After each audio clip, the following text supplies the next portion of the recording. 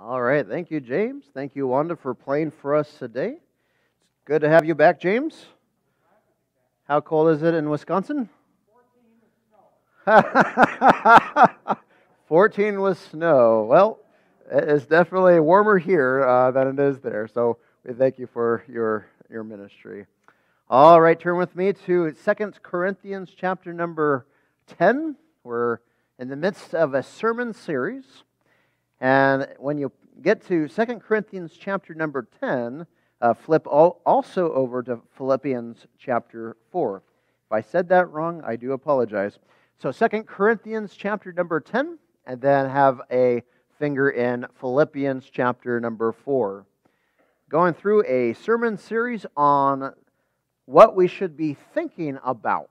Yeah, it's an interesting thought that we have of, okay, we can control our thoughts, but do we do so?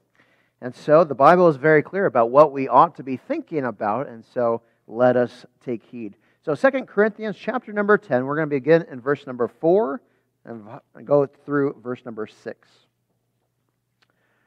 For the weapons of our warfare are not carnal, but mighty through God to the pulling down of strongholds, casting down imaginations and every high thing that exalteth itself against the knowledge of God, and bringing into captivity every thought to the obedience of Christ, and having in a readiness to revenge all disobedience when your obedience is fulfilled. Philippians chapter 4 now. We're going to be looking at verse number 8. Finally, brethren, whatsoever things are true, whatsoever things are honest, whatsoever things are just, whatsoever things are pure, whatsoever things are lovely, whatsoever things are of good report, if there be any virtue, if there be any praise, think on these things. Let's pray and ask the Lord's blessing on our time together. Dear Heavenly Father, we thank you so much for your goodness and your grace that you have allowed us here today. Father, we look forward to hearing from your word today. Help us to have our minds set on things above, not things below. Help our minds be ready in all eagerness to know what we think, to be ready to say no to some thoughts, yes to others. Father, we ask you to help us today. Minister to our hearts. Show areas in our life that we need to get right with you. Show areas in our life that you want to encourage us to keep to be faithful for you. And Father, may you be given all the glory, honor, and praise. I do pray in Jesus' name. Amen. So for those who haven't been with us in our sermon series, we've been going through get the right book. Philippians. they all begin with P, right? Psalms, Proverbs, and Philippians. Yes. Philippians chapter number 4, verse number 8. And we've been talking about the very fact that because we are in Christ, we need to control our thoughts. And I love what 2 Corinthians talks about is our warfare is not carnal, but yet it's spiritual through the pulling down of strongholds, that we cast away thoughts and we take hold of others. And we put into captivity those thoughts and we say, okay, should I be thinking on this thought that has just entered my mind, or should I cast it away? And a lot of times I find in my own life that there's a lot of thoughts that come my way, and I have to take a step back and say, is this thought right? And how do we decipher for ourselves what is right and what is wrong? We talked about that in the beginning part of our sermon series, whatsoever things are true. And we went into a good understanding about what is truth and objective truth versus subjective truth. And we have to come to the conclusion that God's Word is the truth.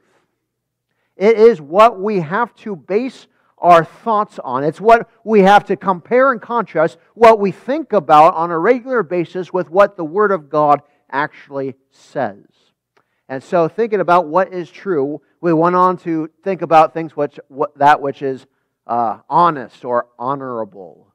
And then we went from there to thinking on that which is just, that which is justful or justice, which God alone is truly altogether just. And we talked about that for our time with communion. And last week we talked about whatsoever things are pure. And we talked about clean thoughts. And any question about, I really would like to hear that sermon again, definitely go to our YouTube channel. The information's on the back of our bulletin. Go to that YouTube channel, and latest stuff will be there. And definitely type in Chapel Baptist Church in Claremont to get the exact channel. So today we're talking about whatsoever things are, and the next one is lovely.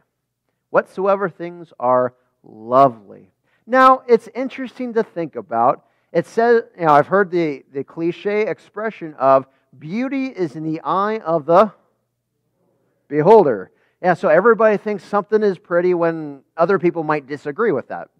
And so we see a thought about, well, what is beauty? What is pretty?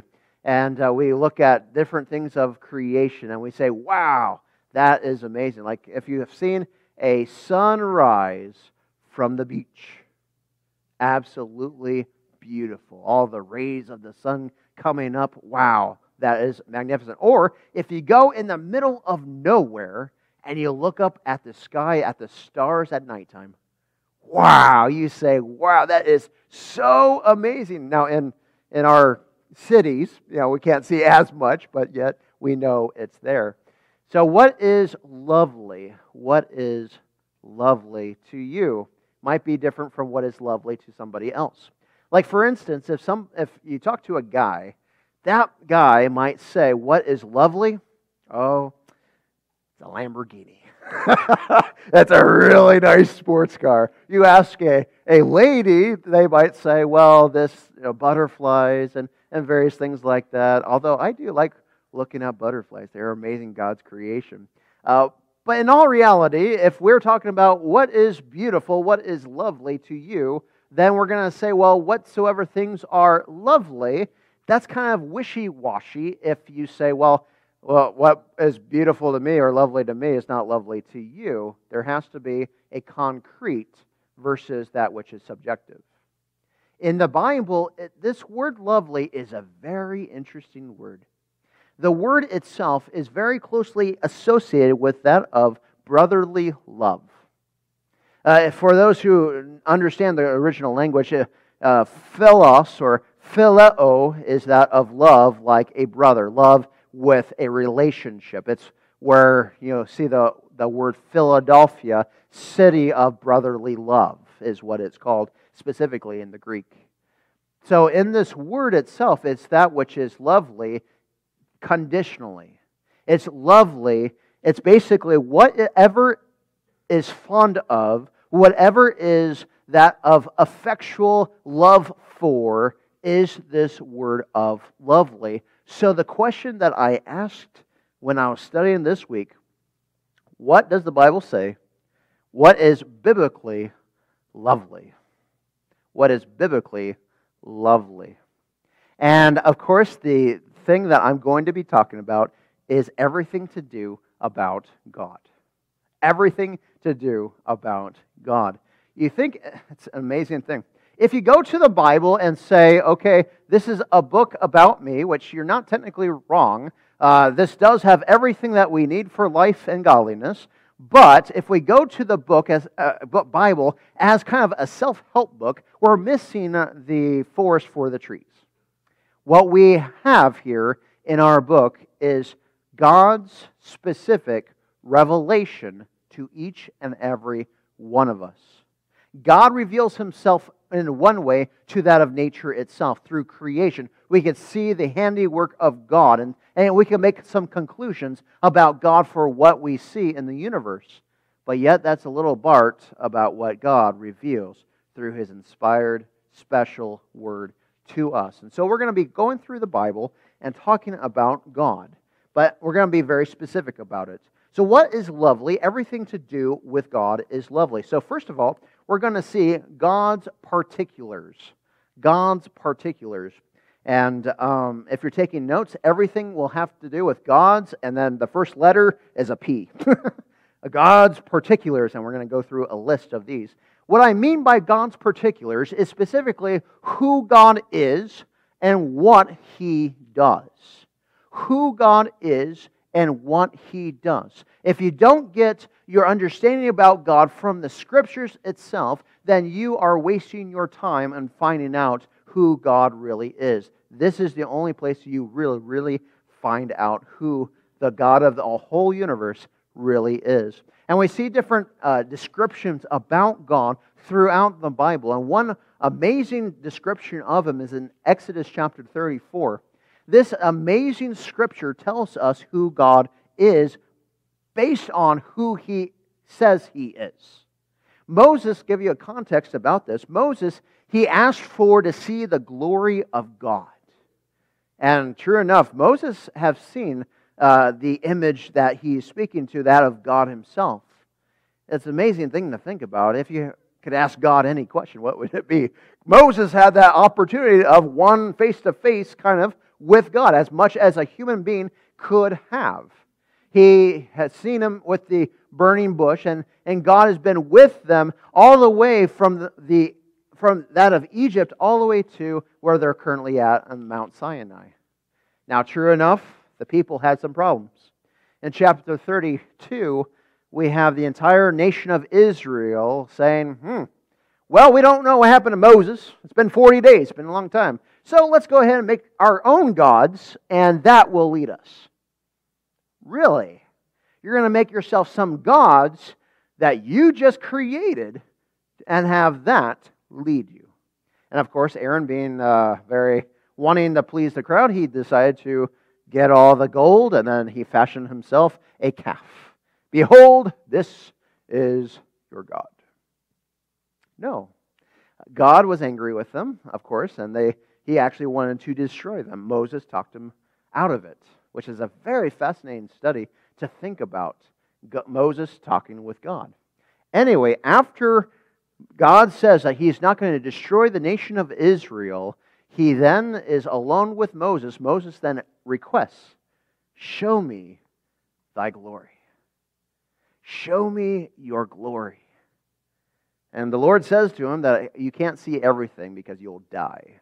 But I'll show you a little bit about what you could look at. And so He placed him in the cleft of the rock, put His hand over Moses, and then when God's glory shone, he saw His afterglow. The little bit of trailing that, if you turn on the light and turn it off real fast, you'll see this little bit of light that's still there. That's what God showed Moses. And it was enough for him to be a human nightlight.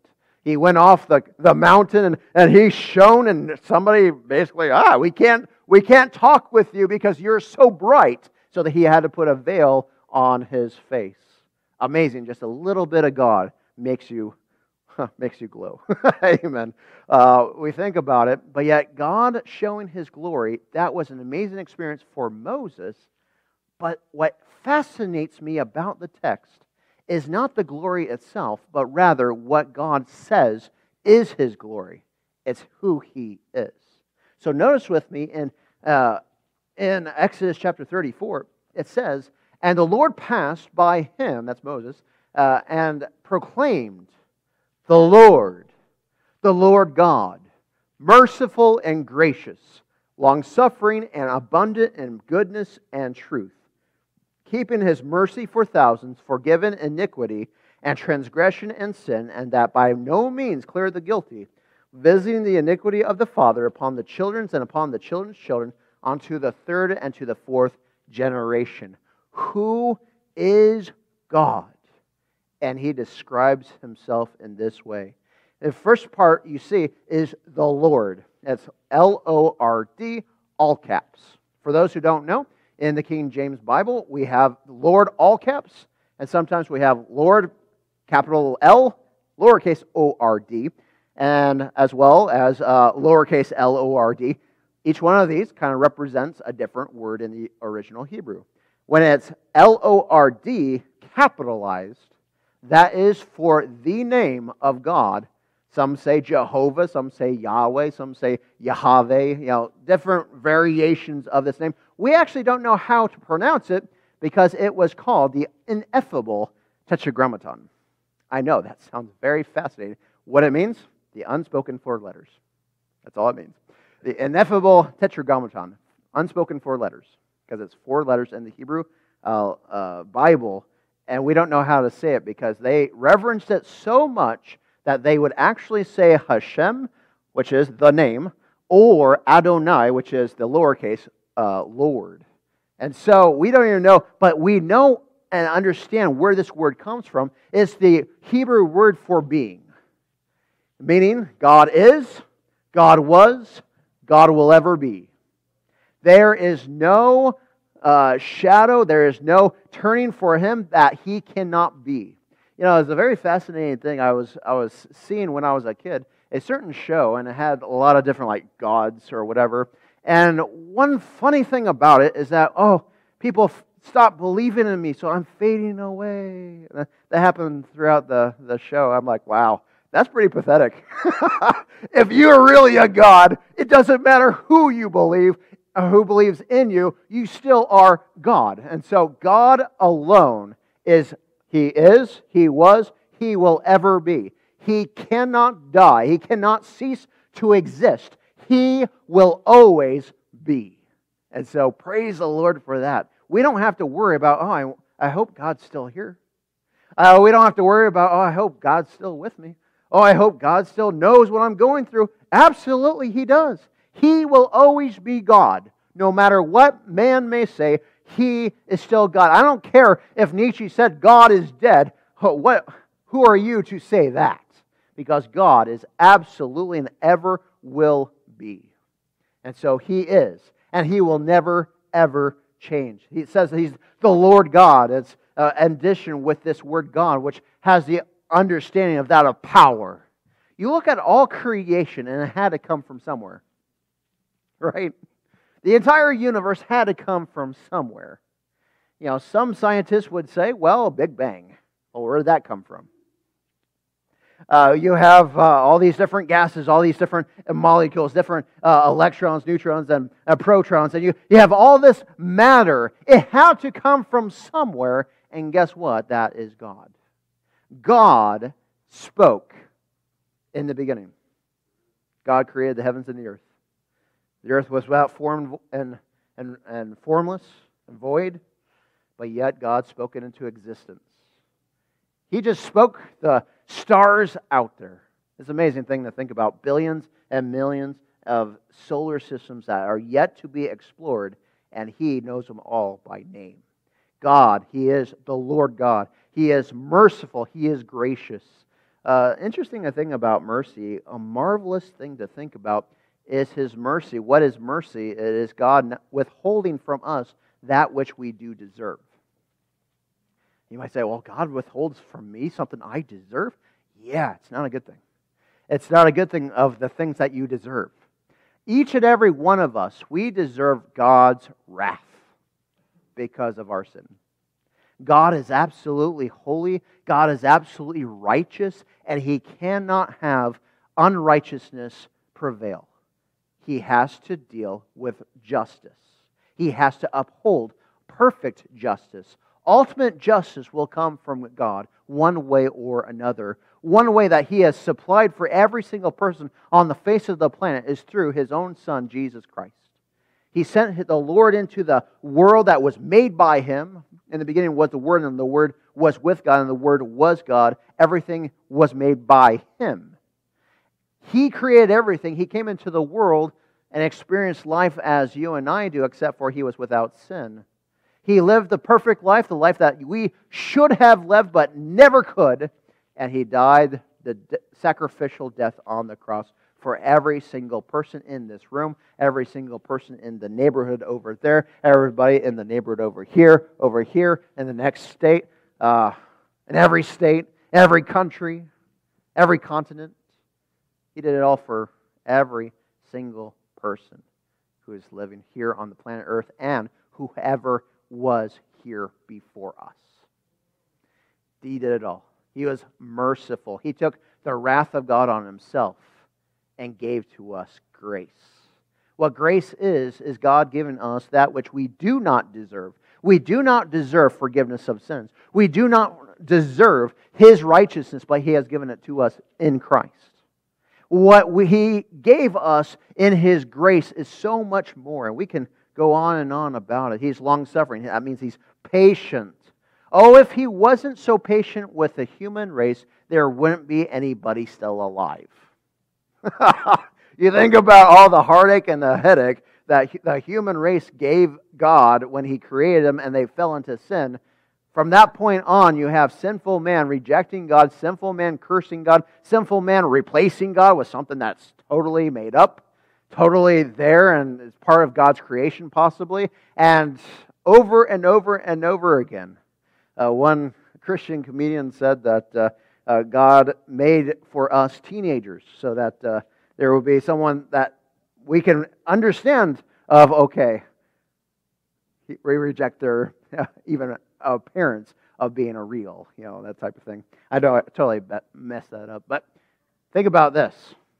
We reject Him, but God withholds His judgment against us. Amazing. He is long-suffering towards us. You see that with the nation of Israel specifically, because as many times as they mess up, and that's the whole Old Testament, yet God only gives them judgment after so often. We can see this over and over again. Abundant in goodness and truth, keeping mercy for thousands, forgiving iniquity, and by no means clear the guilty. He is justful. So we have God in His particulars. We could talk about this forever because God is so infinite. He is so amazing. I see the time. We got to move on. So God's particulars. He is absolutely lovely because He is the one that we should have affectionate for. He is the one that we should be fond of no matter who or what we are or who we are. We have to be affectionate towards God because that is the right thing for us to do. I love it what Augustine said, one of the early church fathers, in one of his books. He wrote and he said that the restlessness of man will only be complete when we find our rest in God. He is the one that satisfies us. He is the one that we need to have affection for. He is the one that we should worship. He is the one that we should praise. And so He is absolutely and utterly lovely. Also that of God's people. Now, sure enough, there are a lot of things about God's people that, well, we could just be honest, it's unlovely. Any times that we're more like the world than we are like Christ, then we're kind of unlovely. But yet, God has given us each other. That's the amazing thing. A lot of times, people say, well, I can stay home and I can do church at home and I could do that. Well, one thing about it, though, is you kind of miss the point of church. It's not just worshiping God, but it's good to worship God. It's not just reading the Bible and hearing the Bible explained. That's great, too. But what church is a body of believers coming together to build each other up to be more like Christ. And you can't do that from a television screen, to be quite honest. And I'm not speaking against anybody that has to be like, maybe perhaps they're at their home and they have to do it that way because they can't leave their house. I don't know. I'm not speaking against anything about that, but here's the thing about it. Church is important. Our camaraderie together is important to help us to strive to be more like Christ as we see in each other more and more things that are connected with that of Christ and what Christ would do and what Christ would say and His attitude towards other people. The more and more we see that in each one of us, the more help that we are together. And we see Apostle Paul. I love the Apostle Paul. He's like the number one Christian that I could think of, though he says he's not perfect. Praise the Lord that such a great man like the Apostle Paul says, I'm not perfect. I've not attained. Praise the Lord. Because I'm not there either, so definitely not. 1 Thessalonians chapter 2, verse number 7 through 8. But we were gentle among you, even as a nurse cherisheth her children. So being affectionately desirous of you, we were willing to have imparted unto you not the gospel of God only, but also our own souls, because ye were dear unto us. This word dear is the same word that we find as lovely. You were dear. You were lovely to us, God's people. In Philippians chapter 4, verse number 1, right before our text here, therefore, my brethren, dearly beloved and longed for, my joy and crown, so stand fast in the Lord, my dearly beloved. What a wonderful amount of things that he says about the church of Philippi. He loves the church of Philippi. For those who don't know, the letter to the Philippians is a thank you letter for the Philippians from Paul, because he received of the Philippians money that they gave of their own necessity to help Paul in the manner that he needed help. And so this is his thank you letter. So he says of these Philippian believers, they are brethren dearly beloved, longed for. That means I can't wait to be with you again. My joy, my crown, my dearly beloved. He was definitely affection for God's people. So we need to be affectionate. We need to find ourselves saying that we are fond of God's people. Not only that, but also God's plan. I love Ephesians chapter number 1. It says, Blessed be the God and Father of our Lord Jesus Christ, who hath blessed us with all spiritual blessings in the heavenly places. He then goes into description about what the Father did, what the Son did, what the Spirit does. I love it. It's wonderful. God's plan for salvation. It says, according as He hath chosen us in Him before the foundation of the world, that we should be holy and without blame before Him in love, having predestinated unto us unto the adoption of children by Jesus Christ to Himself, according to the good pleasure of His will, to the praise of the glory of His grace, wherein He hath made us accepted in the beloved. You might say, wow, that's a lot of big words there. Okay, predestinated, and He has chosen us in Him before the foundation of the world, that we should be holy. We often lose our place there. Here's what God the Father did. He planned salvation. He planned that there is a way for the human race to get it right with Him. He chose the specific person, Jesus Christ, to come into the world to be made sin for us who knew no sin, so that we might be having the righteousness of God in Him. This is what God the Father did. He planned it all. But not only that, we see the Son. We see in whom we have redemption through His blood, the forgiveness of sins, according to the riches of His grace, wherein He hath abounded toward us in all wisdom and prudence, having made known unto us the mystery of His will, according to His good pleasure, which He hath purposed in Himself, that in the dispensation of the fullness of times He might gather together in one all things in Christ, both which are in heaven and which are on earth, even in Him, in whom also we have obtained an inheritance, and being predestinated according to the purpose of Him who worketh all things after the counsel of His own will, that we should be to the praise of His glory, who first trusted in Christ. What does that all say? Well, Jesus Christ came and died in our place. Without the shedding of blood, there is no remission of sin. There had to be a sacrifice. That's why you have all the sacrifices of the Old Testament. Now, I don't know about you, but the sacrifice of the Old Testament is quite bloody. If we actually did it right here, right now, in the sanctuary, I'd take in a lamb, and I do exactly what the Bible says to do, we'll have a mess. We will have a mess and catch fire on this animal sacrifice, but it was all for a picture. It was there for a picture to show who the Messiah would be, that of Jesus Christ, He would die in our behalf, the one sin sacrifice over all. That's why He gave us the atonement. He gave us salvation through His blood. Oh, how great He is, and that He has given us all that of wisdom and that of truth and that of knowledge. and that He has predestinated us according to the purpose of Him that worketh all things after the counsel of His will, that we should be the praise of God. Wow! Here's what we have. We right now who believe in the Lord Jesus Christ, we are in a process called sanctification. That's a big word. That means we are becoming more like Jesus. Each and every day we have purpose because we have the good works which He has made us as His workmanship, created in Christ Jesus unto good works.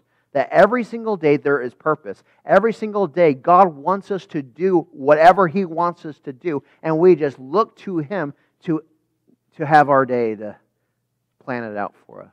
We look to Him to see what He wants us to do, not what we have planned necessarily for the day.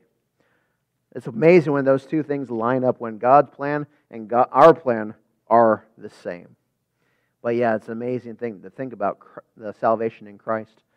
And it says in verse number 13, in whom ye also trusted after that ye heard the word of the truth, the gospel of your salvation, in whom also after that ye believed, ye were sealed with the Holy Spirit of promise, which is the earnest of our inheritance unto the redemption of the purchased possession unto the praise of His glory. We have the Holy Spirit, and He sealed us. He labeled us as His own. He labeled us as God's. Now, we are God's, we are not ourselves. We are His possession, not ourselves. It's not my will be done, but now His will be done, because we are bought with a price, the precious blood of the Lord Jesus Christ, and so we therefore need to glorify our bodies and our spirits, which are God's. So with that, we have God's perfect plan. We need to be seeing ourselves as affectionate towards that, being fond of God's plan, but also God's presence. Psalm 84, verses 1 through 3. How amiable are thy tabernacles, O Lord of hosts! My soul longeth, yea, even fainteth for the courts of the Lord. That's pretty interesting right there. Actually, it's not even David that wrote this psalm. It's the sons of Korah. Amazing thing to think about. The sons of Korah, for those who don't know who they are, their father, Korah, was a mischievous person. He rebelled against God and wanted to become a great one besides Moses. And so what happened was, okay, Moses, tell everybody to get away from Korah and away from those who have followed him. If Korah has done right, then he will die just like a normal person. But if he has rebelled against God, here's what we're going to do. Something new that has never been done before. The earth will open up and swallow him whole.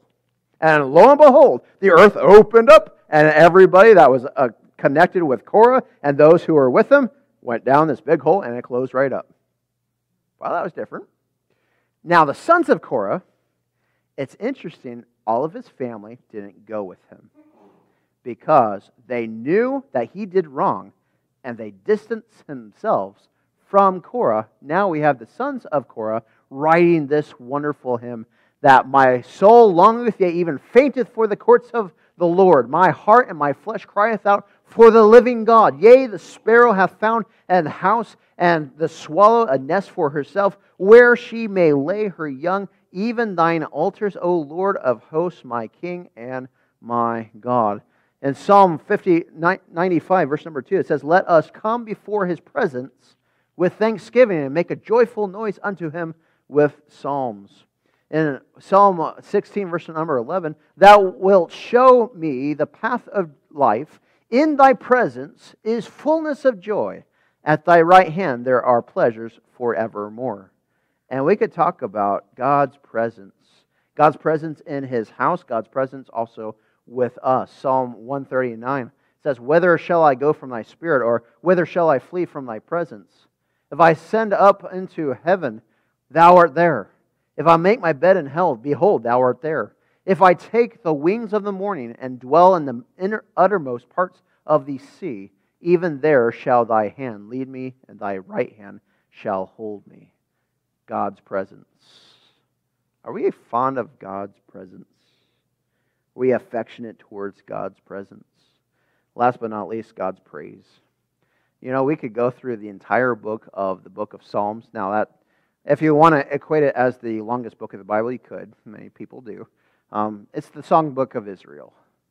Praise the Lord, praise the Lord, praise the Lord, praise the Lord. There's actually one psalm that kind of just shows a good summary of what the book of Psalms is about. It's the last psalm. Praise ye the Lord. Praise God in His sanctuary. Praise Him in the firmament of His power. Praise Him for His mighty acts. Praise Him according to His excellent goodness. Praise Him with the sound of the trumpet. Praise Him with the psalmistry and harp.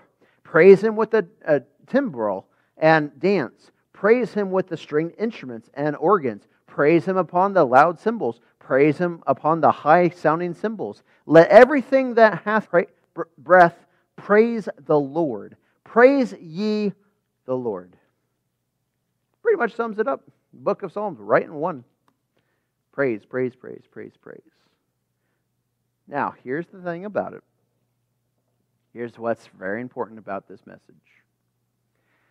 Is the question, do we